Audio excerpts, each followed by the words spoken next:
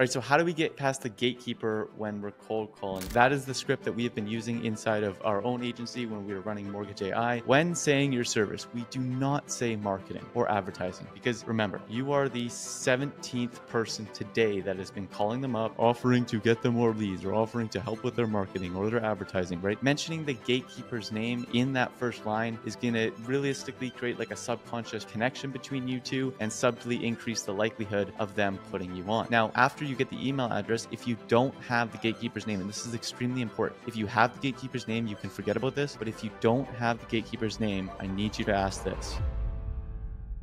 Listen, I know how frustrating it is to be dialing all day long. Maybe your pickup rates aren't even that high, and then you do get a pickup rate. It's the gatekeeper, and you get excited only to have him or her shut you down because she doesn't want you speaking with the decision maker. And in all honesty, I don't really blame her, right? Think about it. If you're in any ways today market with how saturated things are, she's probably getting 10 to 15 cold calls a day from marketers just like you. And it's in her best interest to not let you through the phone and to not let you disrupt the decision maker's time. So if it's so saturated, if so many people are cold calling, how do we stand out? In this video, I'm going to share with you 3 different scripts that you can use to get past the gatekeeper. Script number 1 is going to be if you have their name, exactly what to say to really encourage that gatekeeper to actually want to pass you on to the decision maker. Script number 2 is going to be if you don't have the decision maker's name. And script number 3, which is arguably the most valuable and important script that you're going to get, it's exactly what you can say and what you can do if the gatekeeper rejects you to actually come around on the back end and set up a meeting with the decision maker himself. And lastly, if you stay to the end of the video, got a couple of bonuses in there that I'm going to share with you that if applied to your overall outreach campaign could easily 2 to 3x the amount of appointments that you are booking. Now, the reason I make this video is because inside of our free school community, and you can click the link below to join, we host 2 weekly calls. And on that calls recently, probably the most common question that we've been asking is how do we get past the gatekeeper? And I know with the market saturation, it has become a prevalent problem. But about 2 weeks ago, I shared the exact techniques that we used in our own agency with a member in the school community. And when he went to apply it, he instantly started booking way more meetings than he was before and was actually able to sign his first client by using this method. So that's why I wanted to jump on here, share this with you guys. I'm going to share my screen. I'm going to go through the scripts, and I'm also going to teach you how to deliver the scripts so you can effectively set appointments in any niche, no matter who the gatekeeper is. All right, so here we have it. Script number 1 is when you have the name. So the gatekeeper script with the name. So before calling, you should always get their name. And I know sometimes I hear it all the time. I'm using Apollo, I'm using D7 Lead Finder, I'm using Zoom Info, and it doesn't come with the name. It may not come with the name, but in 16 seconds, you can type in the company name in Google and then owner. And realistically, very likely, there's going to be an about page that pops up, a LinkedIn profile that pops up, something will pop up, and then you'll be able to get the name. And that 16 seconds of work that you're putting in before you make the call can be the difference of 2 to 3x on the output or the likelihood of you actually booking the meeting. So I strongly recommend that before you make your dials, you take the 16, 17 seconds name to input the business name and then owner into Google and find the owner's name. And so let's say you've done that, you got the name, and now you've cold calling. So the gatekeeper answer, and there's 2 different scripts that you can hit depending on how they actually answer the phone. Number 1 is, hey, it's your name. So, hey, it's Dylan. I'm just calling back. I like to use the word just calling back to imply that we're already in communication. I'm already in communication with the decision maker. Could you please put me on to owner name? Could you please put me on to John Smith? Or ideally, and this is even better if you can do this, if the gatekeeper answers and says, hey, this is Rebecca from XYZ company. How can I help you today? Right? Oh, hey, Rebecca, it's Dylan. I'm just calling you guys back. Could you please put me on to John Smith?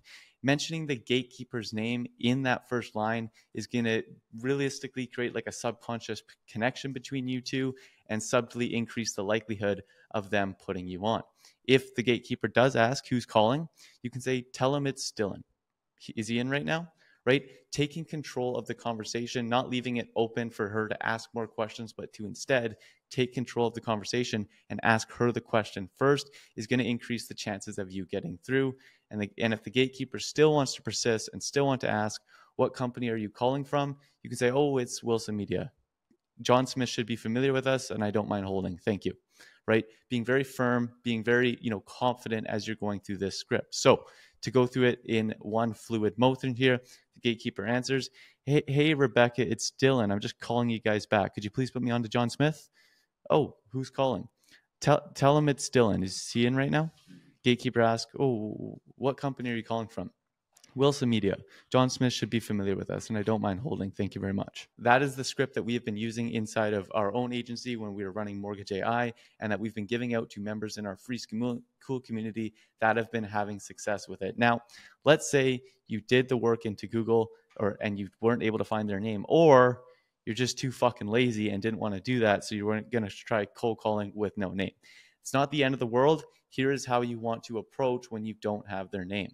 Hey, gatekeeper name, always if possible, right? If possible, you do get their name. It's Dylan here. I'm just calling you guys back. Again, the I'm calling you guys back line in regards to service. Now, when saying your service, we do not say marketing or advertising because remember, you are the 17th person today that has been calling them up, offering to get them more leads or offering to help with their marketing or their advertising, right? Those are buzzwords that are going to trigger the gatekeeper into knowing exactly what this is about and hanging up the phone, brushing you off, and not letting you speak with the decision maker. But instead, if we be more specific, and especially we want to be specific around topics that the gatekeeper probably doesn't know much about, it's going to be like, oh, okay, he's calling. There's a very specific reason that he's calling about. I don't know. I think I heard them talk about that at some point, but I don't really know much about it. So I'm just going to move them on, right? So being more specific looks like instead of saying, hey, it's about your marketing, i.e. it's about your Google AdWords account. It's your Meta business account, web hosting account, backend marketing account. So what this looks like in motion is, hey, Rebecca, it's Dylan here. I'm just calling you guys back in regards to your Meta business account, right? Calling you back in regards to your Meta business account. Okay. Now, from there, without you letting her speak next, I need to speak with the owner or the person who handles this, right? So, in one fluid motion, hey, Rebecca, it's Dylan here. I'm just calling you back in regards to your Meta business account. I need to speak with the owner or person who handles this, right? You don't want to have a lot of this upward inflection, like you're unsure. It's like, hey, I'm calling you guys back. It's affirmative, downward inflicting tones at the end of it. You're not questioning, you're not curious, you're not like, I don't know if I'm calling the right person. It's like, no, I'm calling you because I'm the right person. I need to speak with this person. It's about your Meta business account. Can you send me on to them? Okay. If they ask, what company are you calling from? Again, you can reply with your company name. They're familiar with us and I don't mind holding. So again, what that looks like, Wilson Media, they're familiar with us and I don't mind holding. Thank you very much. Right. Being firm, having downward reflecting toes and saying this with confidence is the script that we're using to get through gatekeepers when we don't have the name. Now, if you get rejected, if oh, he's busy, oh, he's not in right now, oh, he's on vacation, whatever the case may be, if you are rejected, do not sweat it, and more importantly, do not move on. Many times it will actually take 3 to 4 touch points until you can actually set a meeting with the decision maker, whether that be calls, whether that be emails, or a combination of the two. So in the rest of this video here, I'm going to walk you through how we're turning these rejections into meetings on the calendar. And then at last, I'm going to share with you a couple bonus things that you can do if you apply to your entire campaign, will dramatically increase the amount of appointments that you book. So script number 3 is that if you get something along the lines of he's busy, etc. Oh, that's not a problem. Why don't I send you guys an email that he can read when he gets back? Right? That's a very like easy out, right? Because realistically, like, what is she probably going to say? Oh, could you send us an email? Right? Well, you say that to them, and what you're going to do is you're going to dramatically lower her guard. She thinks like, okay, thank God, my job's done here. I'm getting this guy off the phone. Gatekeeper is going to say, okay. Now here's a powerful psychology language pattern that you want to use when you are getting this email. Awesome. Well, I don't want to create any extra work for you. Positioning this to be in her best benefit. Positioning it to be in her best benefit is a very powerful thing. It looks like you're doing her a favor. Listen, I don't want to create any extra work for you. So could you just quickly give me his email address and I'll write him a short email delivering him all the information I was calling back to give. Awesome. And so when you say that, the likelihood of you actually getting an email address is extremely high. People will give out email addresses like free coupons. It's like, it's not a big deal. You're going to get the email address. And you've also further incentivized her by positioning that her giving him the email address is going to create less work for him. And then also it's not going to be a burden to the decision maker because you're writing a short email. Okay. Now, after you get the email address, if you don't have the gatekeeper's name, and this is extremely important, if you have the gatekeeper's name, you can forget about this. But if you don't have the gatekeeper's name, I need you to ask this. Awesome. Thanks so much. Oh, and I didn't catch your name, question mark. And she's going to say, oh, it's Rebecca, oh, it's Ashley, or whatever the gatekeeper's name is, right? Awesome, Ashley. We'll have an amazing day, and I'll chat with you guys soon. and then you end the call. But the reason that you catch your name, the reason that you make sure that you get the gatekeeper's name is because of what you're about to do after you've hung up the phone.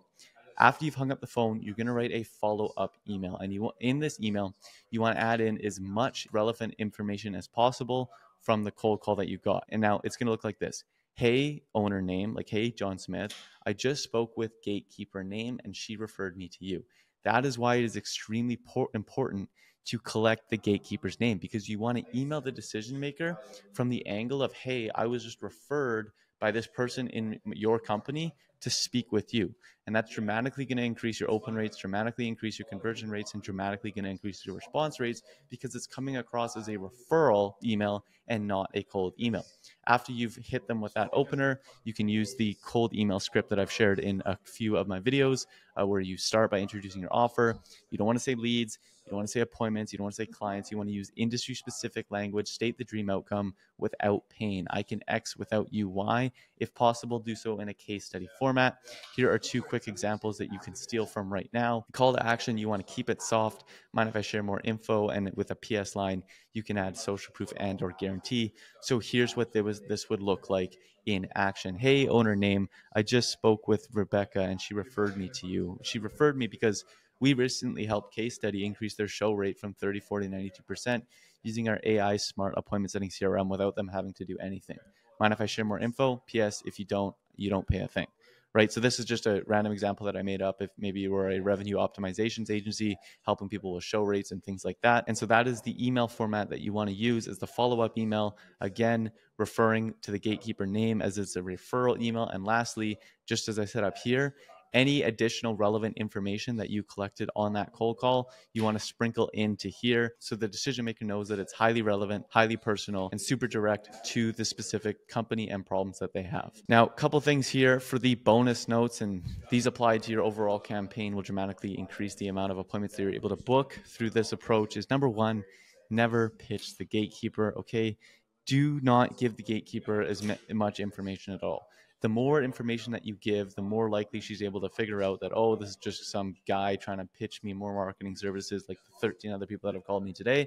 And the less likely you are ever going to get actually in touch with the decision maker. So as best as possible, keep things vague, keep things urgent, keep things, keep mentioning things that she doesn't really understand, like Meta business account, Google AdWords account, web hosting, domains, or whatever the case may be, right? Things that she wouldn't actually know. Second thing is, another very valuable thing that you can do is you can run a cold call and a cold email campaign simultaneously. So what this looks like is, maybe in the first half of the week, you're cold emailing all of your leads, like you're cold emailing your entire leads list. And then the second half of the week, or simultaneously, you're cold calling the same people that you cold emailed. And when you are contacting the decision maker, when you're contacting the gatekeeper, you can say, oh, hey, I'm just calling you back in regards to our conversation on email, in regards to that email that we were talking about on XYZ date, on last Tuesday, on last Wednesday. And that right there will give you 2 channels, 2 attempts to book a meeting, because you have the cold call approach and the cold email approach. And second of all, increase the likelihood of you actually getting through, because there has been prior communication set. There's been prior communication set with you and the business, and you can pull that up. You can mention that to increase the likelihood of them getting you passed. Now, the third thing here, is follow up with gatekeepers multiple times if you don't get a response. And so what I mean by that is, like, if you don't get a response, or if you get through to the gatekeeper, or you don't get through the gatekeeper, you speak with you send the email, but you don't hear with them, make sure that you're following up at least 3 to 5 times, like via calling them back, and also via email. So if you're using like Smart Lead or anything like that, this is super easy. Just create a 3 to 5 email sequence where you can automatically put them in, and it'll follow up with people like every 2 days. And if you're doing it, and from the cold calling perspective, making sure to call them back every second day if you're not getting through, to kind of re-engage that conversation and continuously pushing them through. And you can add a little bit more scarcity, you can add a little bit more urgency each and every single time that you call them back. And the last thing here is to always follow up with email. Doesn't matter if you set the appointment, doesn't matter if you didn't set the appointment, doesn't matter if you got shut down with the gatekeeper. If you just simply take the time, and I recommend that you set up a CRM which can do this automatically. I know Close CRM can do this, where after every call you can click what happened on the call, and it'll automatically send out an email around a template that you've created around the context of what happened on that call. that will dramatically increase the overall amount of appointments that you book by following that premise. Alrighty guys, so that's the end of this script. I'm gonna have this script down in the description so you can take this, deal with this, you can use this, and you can use it to set more appointments for your agency, and as a result, make more money. Now, if you remember at the beginning of this video, I mentioned that we have a free school community where myself and my business partner hop on twice a week to live coach you guys with everything that you would need, from setting appointments, closing appointments, and service delivery to help you reach your first $1 million online with a marketing agency. You can click the link below to apply to join that. It's 100% free, but we do accept people on an application only basis. Other than that, guys, I appreciate you tons for watching the video. I hope you got 10x the value in comparison to the time that you invested, and I'll see you guys in the next video.